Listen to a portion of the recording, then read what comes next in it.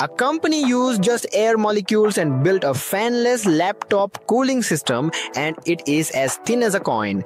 The tech behind is crazy. A wire and a grid act as electrodes. When voltage runs through the wire, it ionizes air molecules like oxygen and nitrogen, turning them into charged particles. These particles then rush toward the negatively charged grid, and that movement generates airflow.